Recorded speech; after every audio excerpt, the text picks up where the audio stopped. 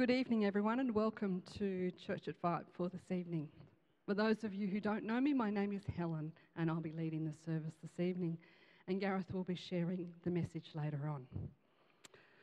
So we're going to start firstly with announcements. Hopefully you all picked up, as you picked up your order of service, inside you'll see there's some information about what's happening in the week ahead. And just a few things I want to highlight with you. Particularly next Saturday morning for the men in the gathering here, there is a breakfast next Saturday from 8 till 9:30. Looks like a really interesting time that you will have the opportunity to hear stories from Reverend Dan Evers and Dr. Neil Miller about the work of prison chaplaincy and the Kairos ministry. So please take that opportunity if you're able to attend. There is a request for an RSVP to Jerry Williams, and the phone number's there in the bulletin for you. Communion is going to be held in a few weeks' time in the morning service, and it'll be at Belconnen and Western Creek next Sunday morning. And tickets are still on sale for the 90th birthday, and if you'd like to buy tickets for that, please see Gareth after the service. And of course, offerings are, the tin is in the foyer, and this morning there was an issue with the electronic payment. I don't know if that's fixed this evening or not. Oh, it's not fixed yet. Okay, so you might have to put in double next week if you're going to pay electronically. Okay, now as we come to our service this evening, I wonder if you've ever thought about why we worship. There are lots of passages in the Bible that talk about worship, and I just thought I'd highlight one in particular, Philippians 2, verses 9 to 11. It says, "Therefore God has highly exalted him," that is Jesus, "and bestowed on him the name that is above every name, so that at the name of Jesus every knee should bow, in heaven and on earth and under the earth, and every tongue confess that Jesus Christ is Lord, to the glory of God the Father." So we worship God to respond to who he is, because he is the creator of the universe. He's marvellous and he's magnificent beyond our description and our understanding. He loves each one of us more than we can ever know or understand. He has good plans for each one of us. He sent his only son, Jesus, to be our saviour, and all of that definitely deserves our worship. So as we begin our service this evening, our first song reminds us that worship is not about us, it's about God. So let's stand together and sing, "Here I Am to Worship," reflecting on God's love and sacrifice.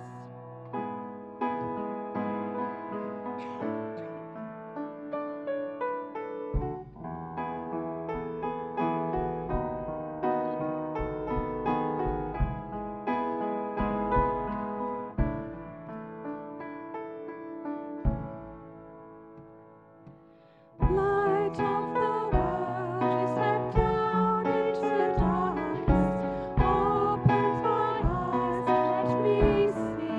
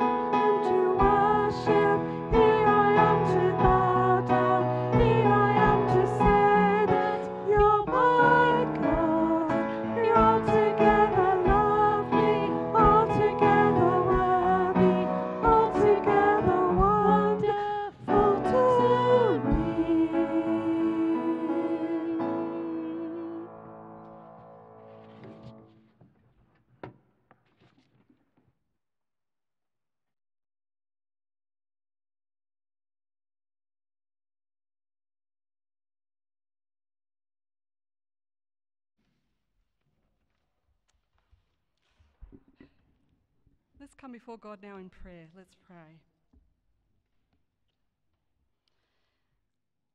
Our Heavenly Father, you created us in love to enjoy your presence in your creation. You made us in your image so that we would find purpose and possibility in our lives. In Jesus, you show us how to share grace and peace with one another. As we spend time this evening in worship, pray that you would recharge us so that we may leave here with a deeper sense of who you are as we offer ourselves to you through Jesus Christ, our Saviour. Heavenly Father, you created us to enjoy your presence, yet we confess it's easy to lose track of that joy. You know the details of our lives. You see the sin and sorrow we bear. You see how we take advantage of each other, how we fail to look out for the needs of others. We confess, dear Heavenly Father, we don't see all that you see in our own lives and in the lives that touch ours. Thank you, Lord, that you keep no record of the wrong things that we do when we ask for your forgiveness. Open our eyes to the truth of our times and cleanse our hearts with your grace as we strive to live lives that bring you all the honour and glory. Amen.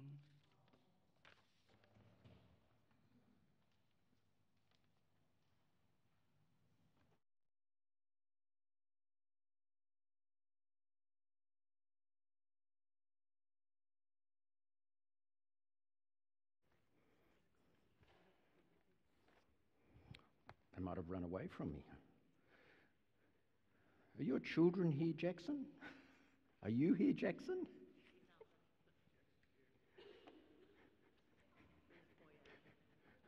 This is putting pressure on them, isn't it? But it's easy.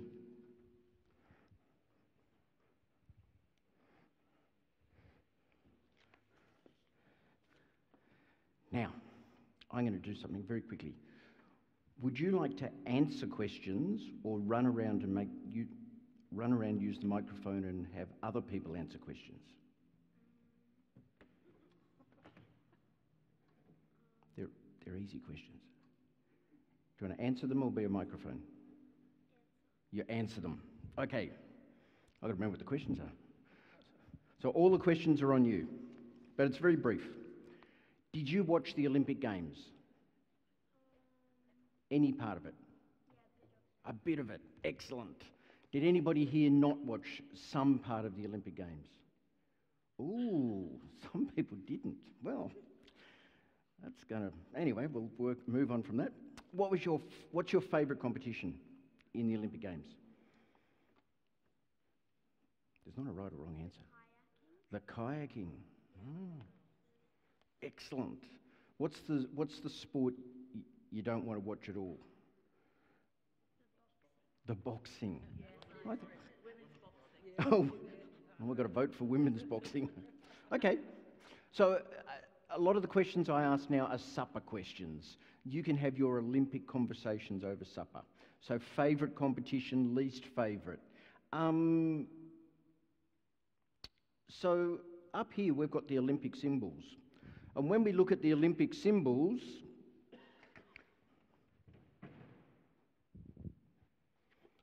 we actually learn a bit. Do you know what the Olympic, why there are that many? Why there's 5? I don't know. That's okay. Do you know why they're that colour? Don't know's okay. Does anybody know why there's 5? Go, Colin.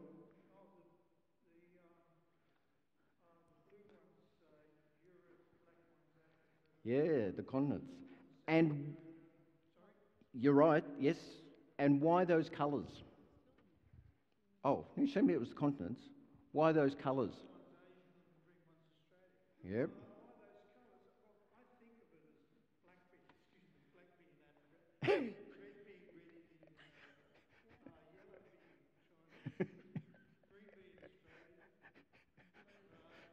Okay.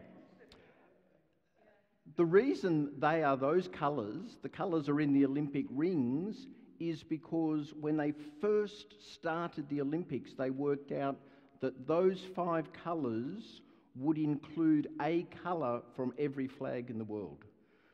So every flag in the world will have at least one of those colours. And you see, that's part of the reason why I like the Olympics, because they come around every 4 years, so that's sort of special. And there's some of the places it's been to in the last 4 years, but it's a whole joining together of a whole lot of things. It's a joining together, as Colin said, of all the people from all the continents. And I think it's quite wonderful that the countries of the world send their best athlete in a sport to compete against the best in the world. Their athlete might not be the best in the world, but it's the best from their country in that sport, and then they compete against each other. I like the idea that a whole lot of different things come together in the Olympics. There's the tradition of the torch and the tradition of the opening and closing ceremony, and there's the rings, but then there's also the competition. And you can watch people perform and compete at such a high level. Tonight's service is a little bit like the Olympics. Not much, just a little bit. Where it's going to be a whole lot of different things coming together to hopefully teach us something. So you did really well with answering the questions. That's it, no more pressure. But as we listen tonight, if you see in the bulletin, not the order of service, there's spaces. Now the adults can write notes in there, but you might want to draw a picture. I'm going to tell 4 stories during the service, and you might want to draw a picture either here at church or when you go home of each of those stories to remind you what it talks about. Thank you, well done. Something else is going to happen. So with that, Avril is going to start our mixture of things in this service, and I'll explain that a little bit after Avril, but she's going to start with our first reading. The first reading is from Hebrews chapter 12, verses 1 and 2. Therefore, since we are surrounded by so great a cloud of witnesses, let us also lay aside every weight and sin which clings so closely, and let us run with endurance the race that is set before us, looking to Jesus, the founder and perfecter of our faith, who for the joy that was set before him endured the cross, despising the shame, and is seated at the right hand of the throne of God.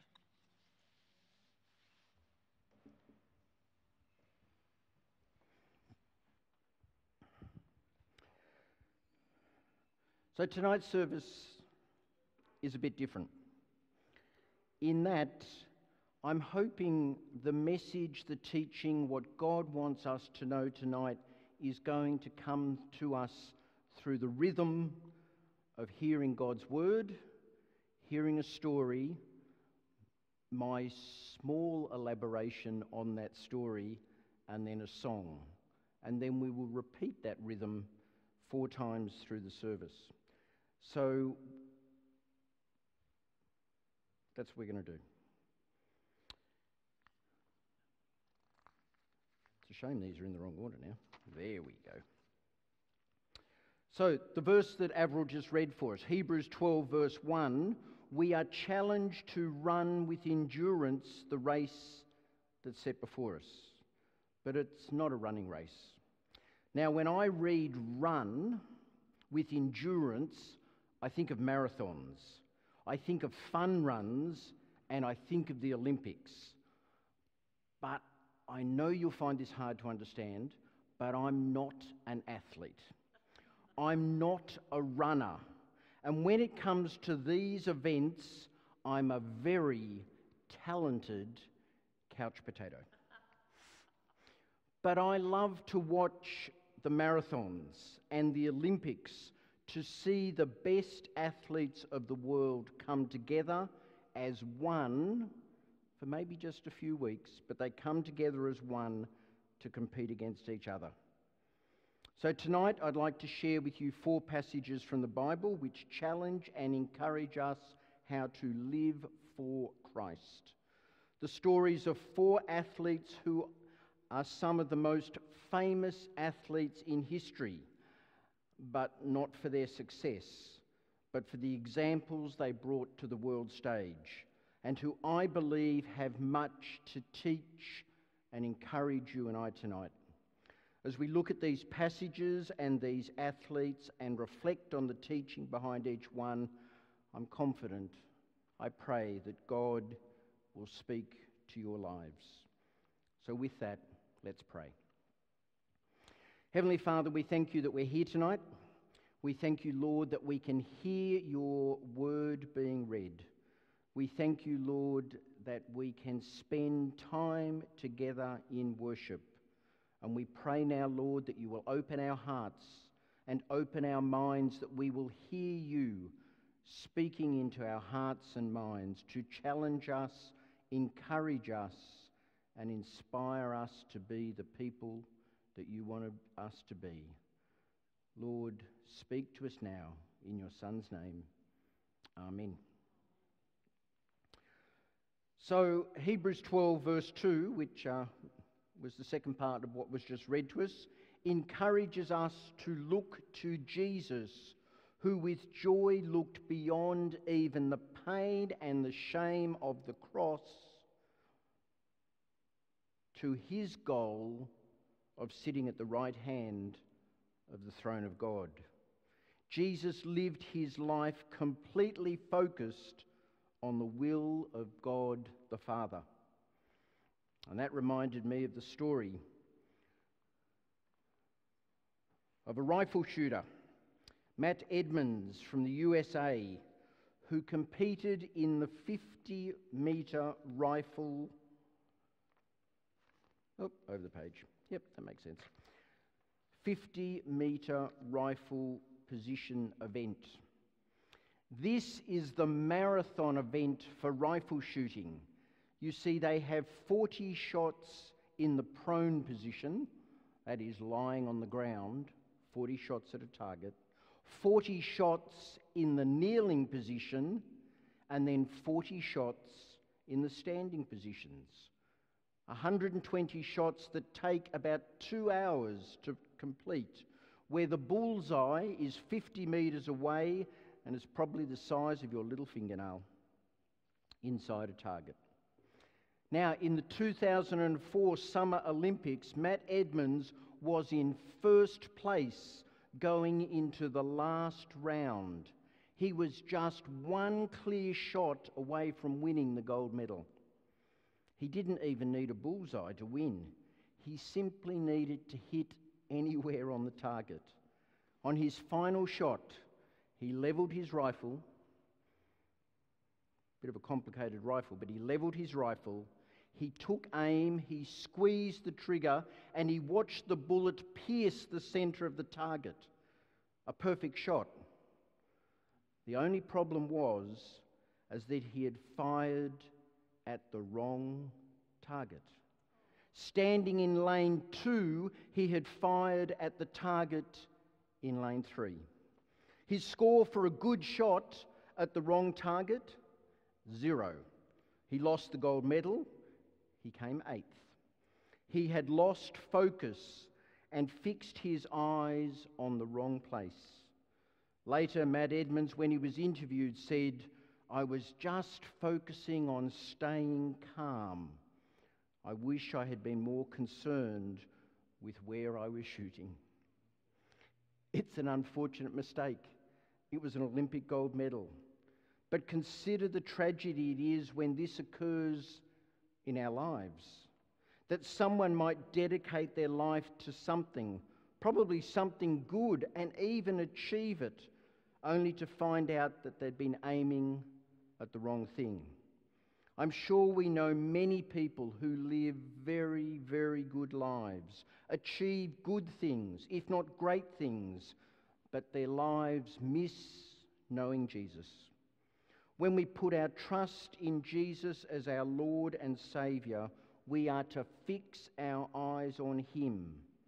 Now, day by day, we need to carefully consider whether we're still aiming at the right target in our lives.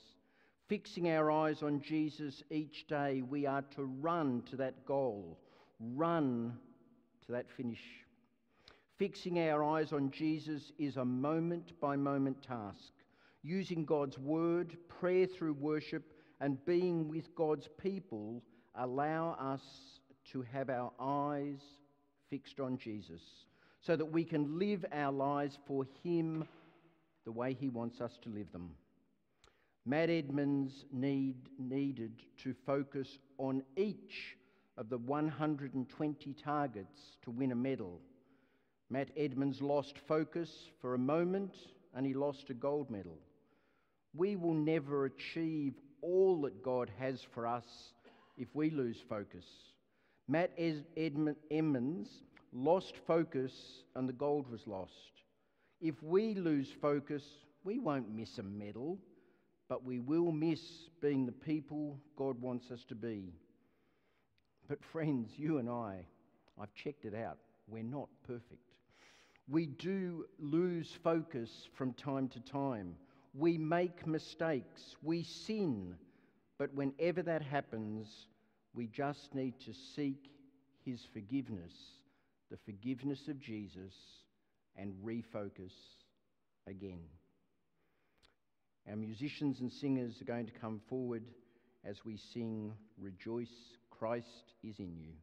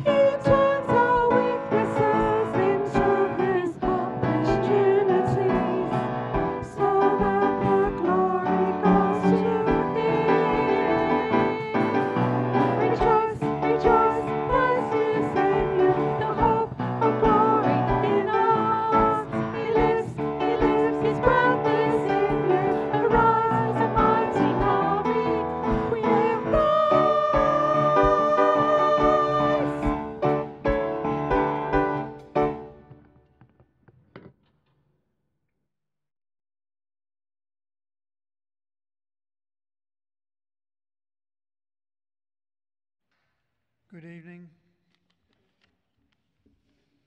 This reading is Isaiah 40, verses 28 to 31. Have you not known? Have you not heard? The Lord is the everlasting God, the creator of the ends of the earth. He does not faint or grow weary. His understanding is unsearchable.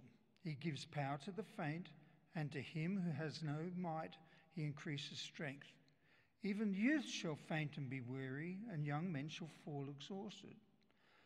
But they who wait for the Lord shall renew their strength. They shall mount up with wings like eagles. They shall run and not be weary. They shall walk and not faint. Thank you.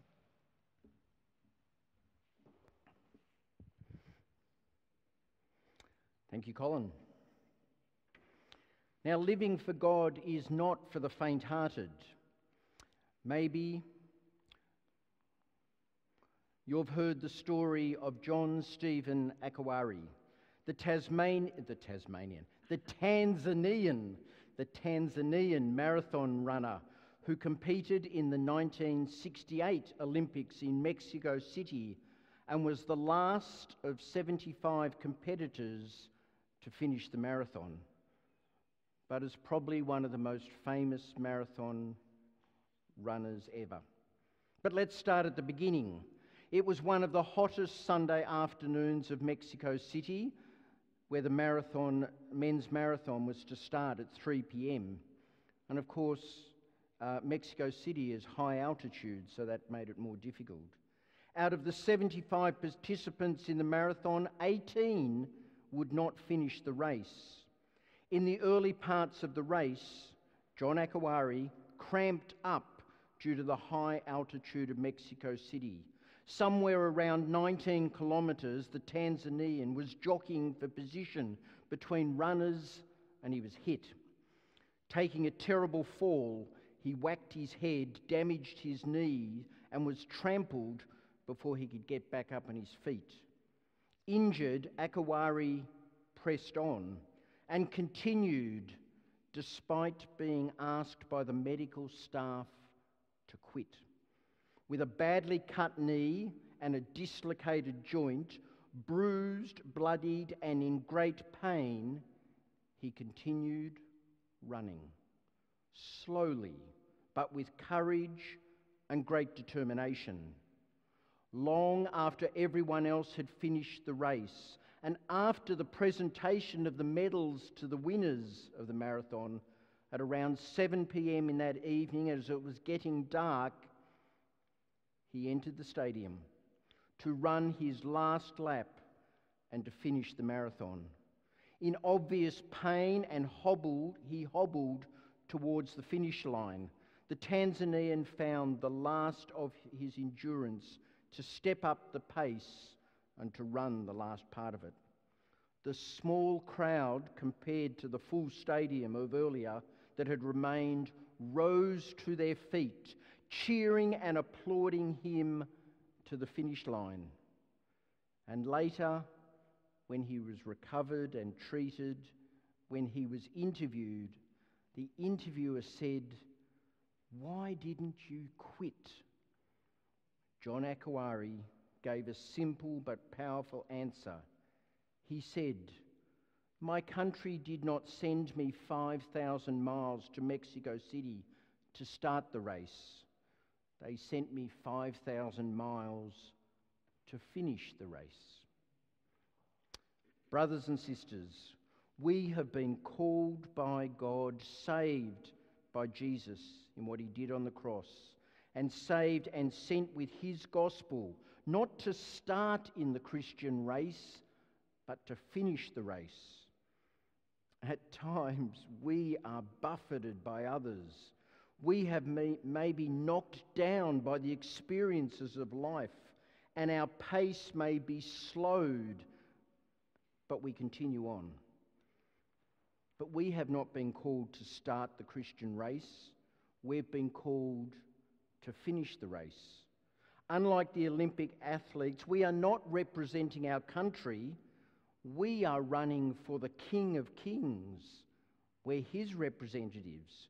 In Ephesians 5:20a we read, therefore you are ambassadors for Christ, God making his appeal through you and me. In 1 Peter chapter 2 verse 9 it says, we are a chosen race, a royal priesthood, a holy nation, a people of God's very own possession, that you and me may proclaim the excellencies of our King of Kings, who has called us out of darkness into his marvellous light. We are to run with courage and great determination, for we are called by God himself and sent by God himself as his representatives to finish each Christian race that he has set before you.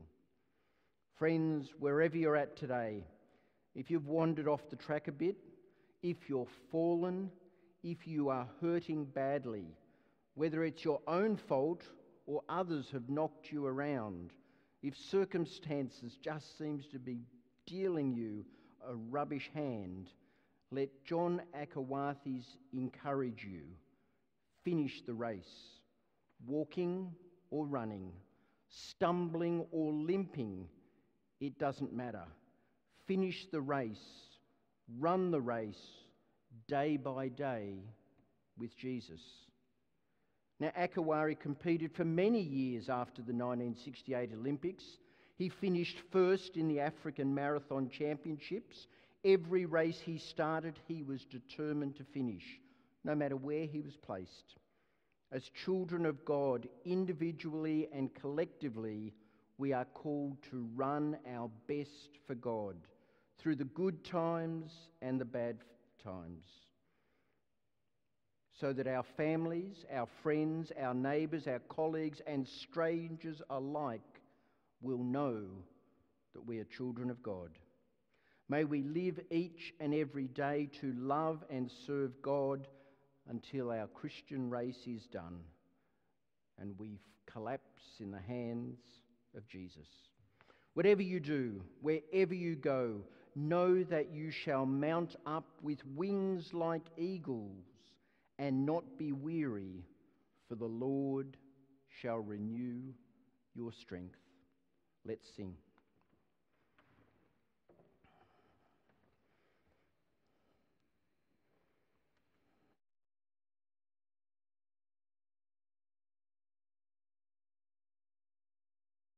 We're going to stand together and sing the song On Eagle's Wings, which does remind us of our longing to be close to God and our deep desire to be in God's presence. So let's stand together and sing On Eagle's Wings.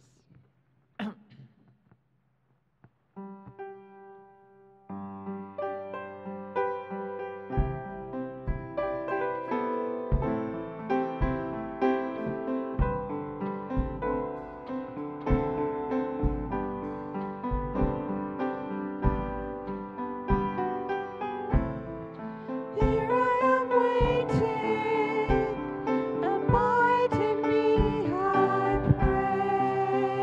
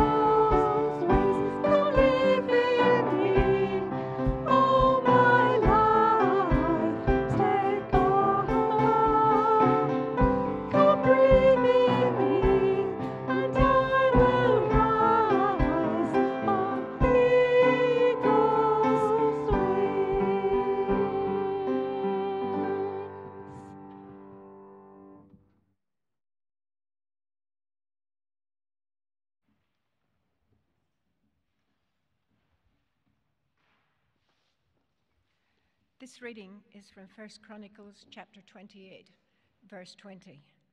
Then David said to Solomon his son, "Be strong and courageous and do it. Do not be afraid and do not be dismayed, for the Lord God, even my God, is with you. He will not leave you or forsake you until all the work for the service of the house of the Lord is finished."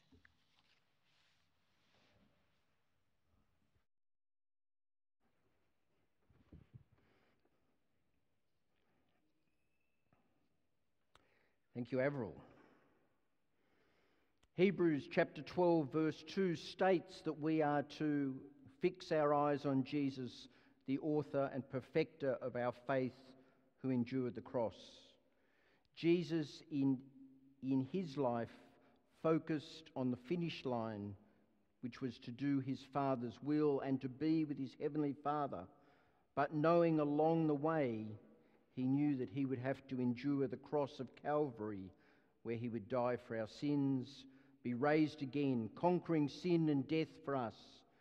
Jesus never lost sight of that finish line, and we are to fix our eyes on him.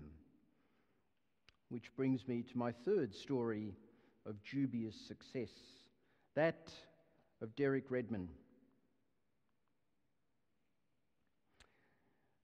Derek Redmond was a 400-metre sprinter for the Great Britain at the 1992 Olympics in Barcelona. He was in good form for the Barcelona Olympics, posting the fastest time for the first round, and he went on to win his quarter-final. He was the favourite to win. In the semi-final, Redmond started well, but in the back straight, about 250 metres from the finish line, his hamstring snapped. It tore. He hobbled to a halt, and then he collapsed on the ground in his lane in intense pain. Stretcher bearers were making their way over to him, but Derek Redmond knew he had to cross that finish line. So he got up. The rest of the racers had already crossed the line, but he got up and he began to hobble along the track, grabbing his pained hamstring as he went. He was in agony, and although the finish line was just 150 metres away, he struggled to get there.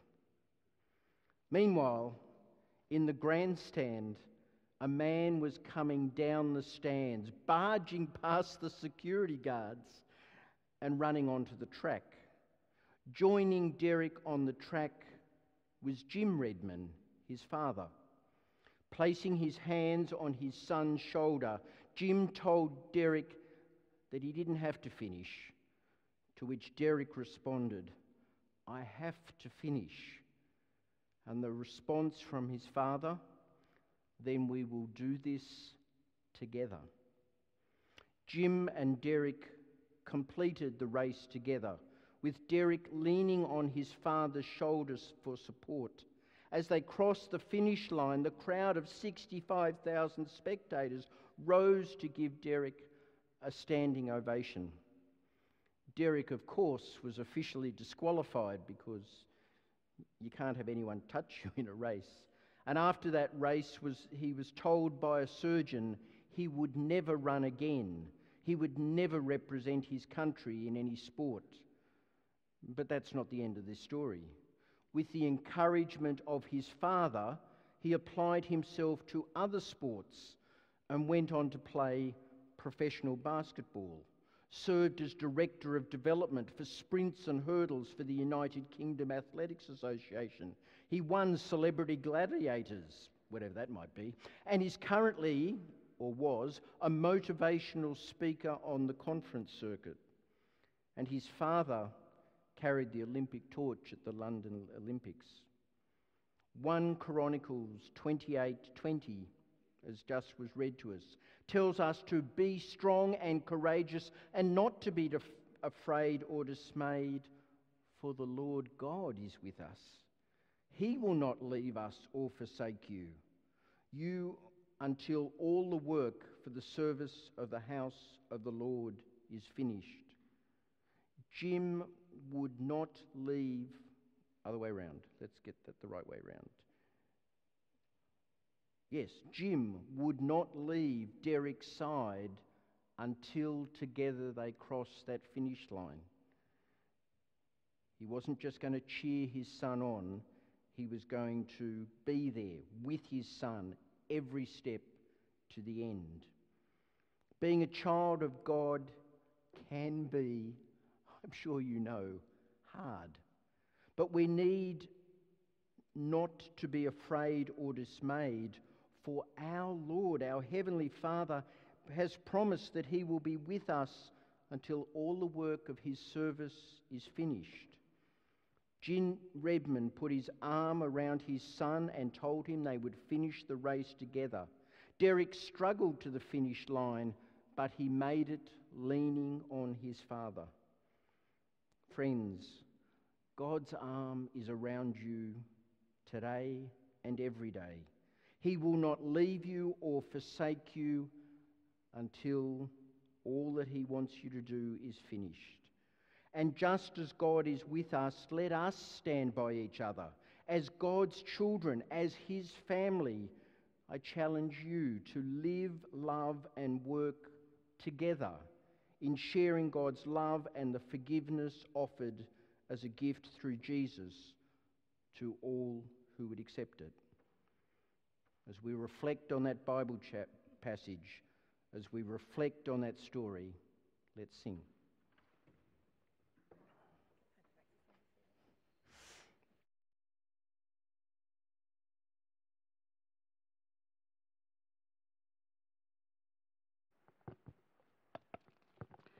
Our next song, Be Bold, Be Strong, encourages us to trust in God and walk in faith, and reminds us that our fear and doubt have no power over us when we have the Lord with us. As we sing this song, you may remember there is an echo. So Carolyn is going to sing the lead part, and we'd like this side of the room to sing along with Carolyn. And I'm going to sing the echo, and I'd love this side of the room to echo with me. And when we sing together, we all sing together. Yeah. Yes.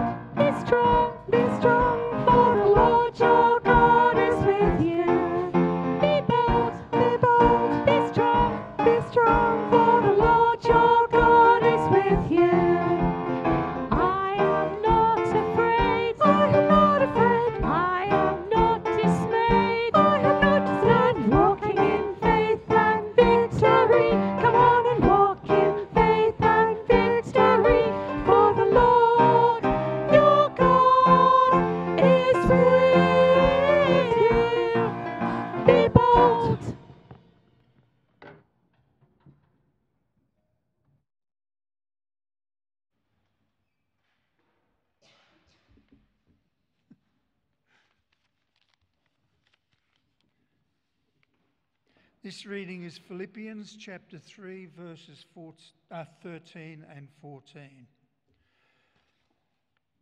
Brothers, I do not consider that I've made it my own, but one thing I do, forgetting what lies behind and straining forward to what lies ahead, I press on toward the goal for the prize of the upward call of God in Christ Jesus. Thank you.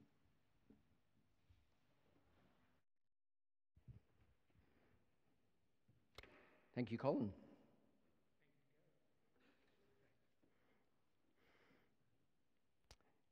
As we just read, brothers and sisters, we haven't got to that finish line yet, but forgetting what lies behind us as we need to strain forward to what lies ahead, We're to press on toward the goal of the prize of the upward call of God in Christ Jesus. That's my paraphrase of what's on the screen. But did you catch that? Paul says that we are to press on to reach the goal because Christ Jesus has called us. There's a paradox here. How can we run towards Christ as the prize if he has already claimed us as his own prize? Doesn't this mean the running is already over? And in a sense it does. As once you have given your life to Christ, you have been found for eternity, saved for eternity. Your salvation in Christ is secure. His Spirit lives within you. These things are set forever. But in response to those realities, you now live to know Christ even better in your life, not to mention in the next. So it is your relationship with Christ. Before you do any seeking, before you run the race to know him better, be convinced of this. As a Christian, Jesus Christ has claimed you as his prize, and he'll never let you go. And now, in the light of this truth, we're to strive for Christ as our prize, as we strive to get to know him better. It's hard to escape the reality that we live in a broken world, and for us as runners pursuing the goal of knowing Christ, it often feels like we're limping towards that finish line.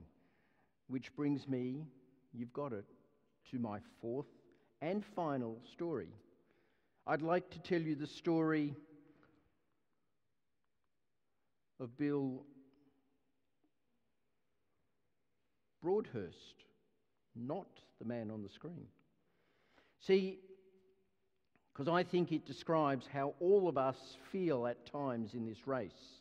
In July 1981, Bill Broadhurst entered the Omaha, Nebraska 10-kilometre race. But Bill Broadhurst is slowed by a brain aneurysm he suffered 10 years earlier, which had left him partially paralysed on the left side of his body. He made it his goal to finish this 10-kilometre race despite this obstacle, despite this disability. And he was determined to run because his hero, Bill Rogers, a world-famous runner, was racing that day. And you'd be not surprised to find that as much as I searched, I could not find a photo of Bill Broadhurst. His story is well known, but not photos. You see, Bill Rogers, that great runner that he is, came first in the race in less than 30 minutes. It would take Bill Broadhurst much longer.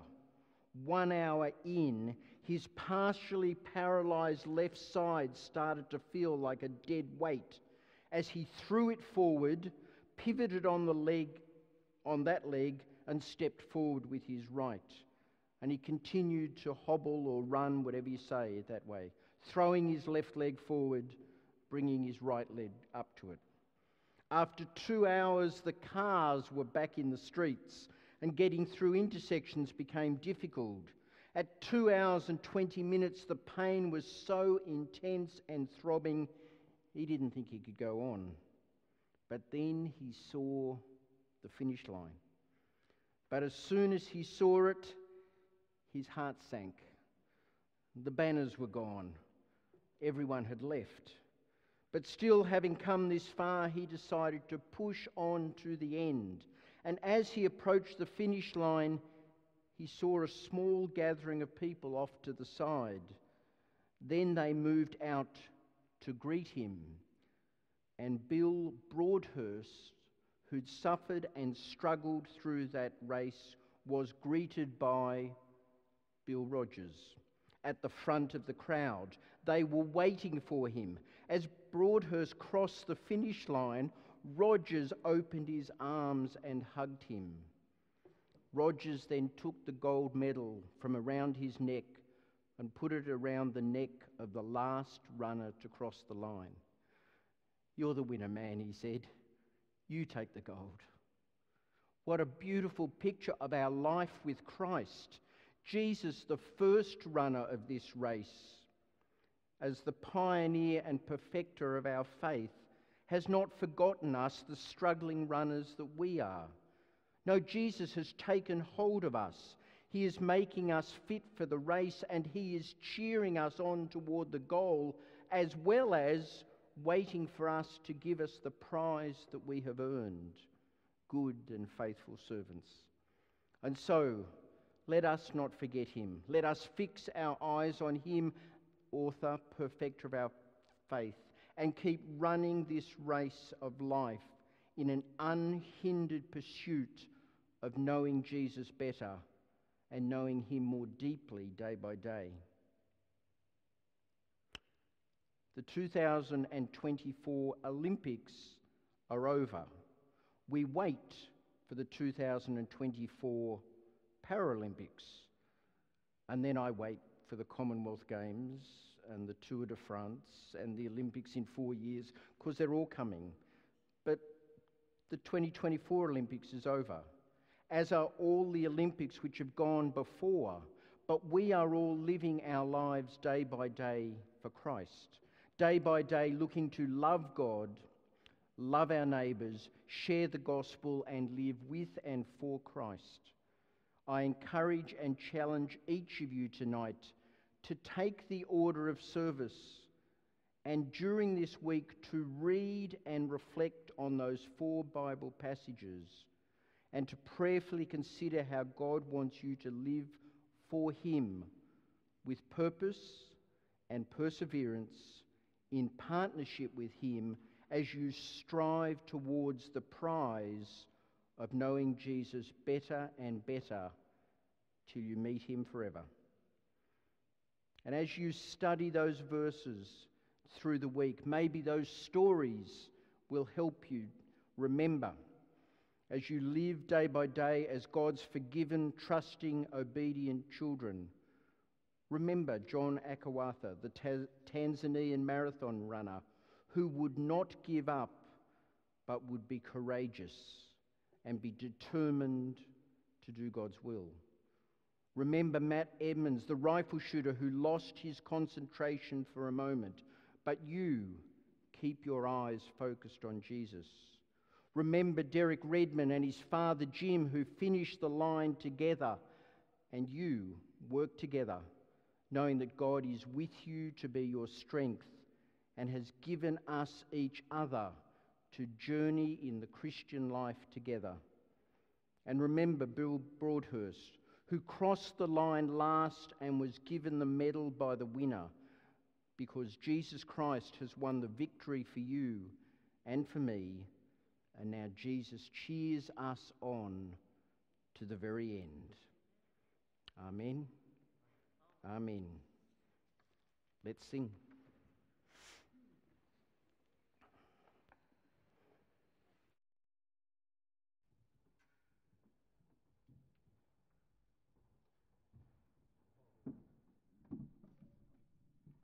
We're going to sing about some of our forefathers and the faith that they had as they lived their life. We will stand as children of the promise. We will fix our eyes on him, our soul's reward. Till the race is finished and the work is done, we'll walk by faith and not by sight. Let's all stand and sing by faith.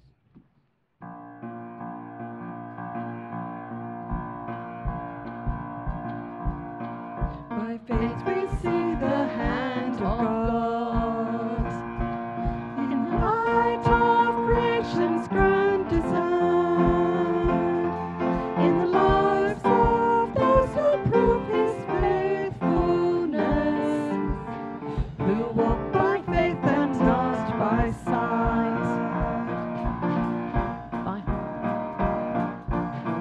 By faith our fathers rode the earth,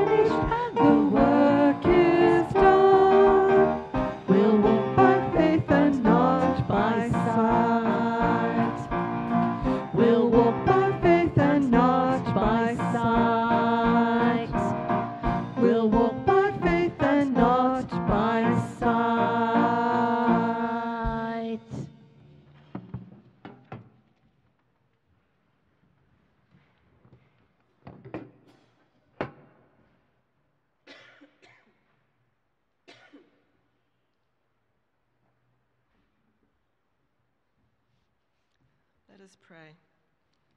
Heavenly Father, we give you thanks and praise and glory that you sent Jesus to die for us so that we may become sons and daughters of God. We pray as written in 1 Timothy 2, 1-2, to first of all offer petitions, prayers, intercession, and thanksgiving for all people, for kings and all those in authority, that we may live peaceful and quiet lives in all godliness and holiness. Give all leaders your mind and surround them with godly counselors. Help all leaders to esteem you and not dismiss you. As it is written in Malachi 4:6, we ask that the hearts of the parents be turned to their children and the hearts of the children to their parents, so that you do not come and strike the land with total destruction. Strengthen our own families and those closest to us, Lord. Help us to love and forgive others. Grant us your grace to make a difference in our world. We pray for the lost, the hurting, the lonely, the sick, the bereaved, and those who are imprisoned behind visible and invisible walls. Please send your comfort, your peace, your calming presence to those who are without hope. Protect the defenseless and hold them close to your heart. We pray for laborers to tell the good news of Jesus to people around our world. We pray for persecuted believers. Grant them the courage and your powerful protection. Bind the power of Satan and strengthen believers everywhere. We hold in your presence all those who are being cared for in this parish, and thank you for the care and dedication of those caring for them. We name before you all with particular needs who have asked for our prayers. May they know your presence with them, and that you are their strength, their healing, and their salvation. Thank you, Jesus, that you are adequate for every need. Your name is powerful, and your power is great. We pray these prayers in your mighty name. Amen.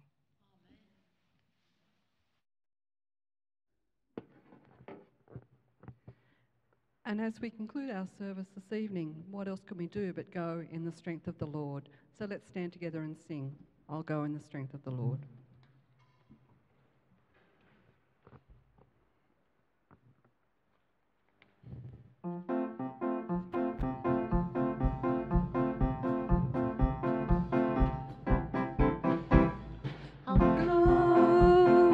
strength of the Lord, in mercy has marked on my feet.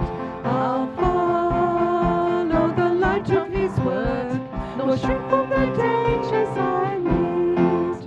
His presence my steps shall have tempt, His fullness my wants shall supply. On Him to my journey shall help, my neighboring faith will rely.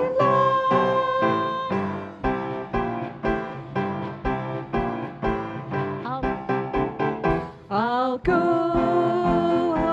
in the strength, I'll go in the strength of the Lord. I'll go in the strength, I'll go in the strength of the Lord.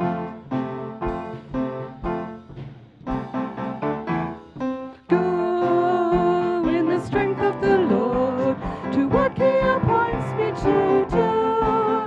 In joy which His smile does afford, my soul shall its vigor renew. His wisdom shall guard me from harm, His power sufficiency prove. I'll trust His omnipotent arm, and prove His unchangeable love.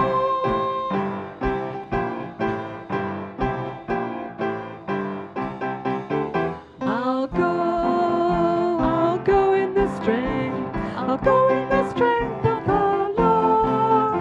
I'll go in the strength, I'll go in the strength of the Lord.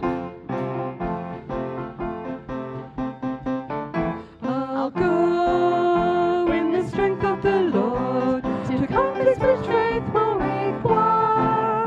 His grace as my shield and reward, my courage and zeal shall inspire.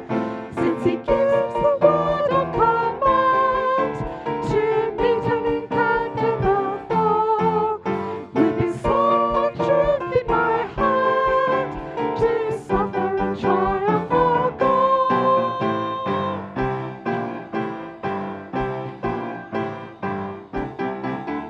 I'll